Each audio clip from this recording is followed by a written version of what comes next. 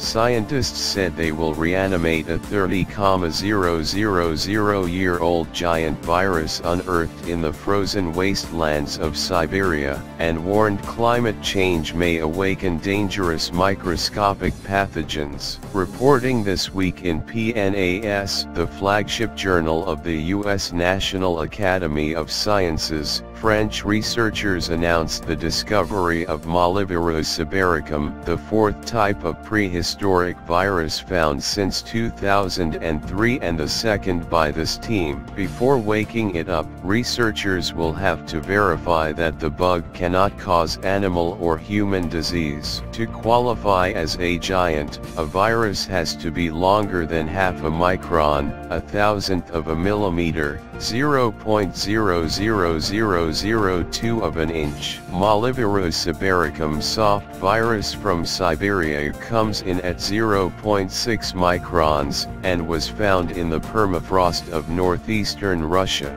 Climate change is warming the Arctic and subarctic regions at more than twice the global average, which means that permafrost is not so permanent anymore. A few viral particles that are still infectious may be enough, in the presence of a vulnerable host, to revive potentially pathogenic viruses, one of the lead researchers, Jean-Michel Claverie, told AFP.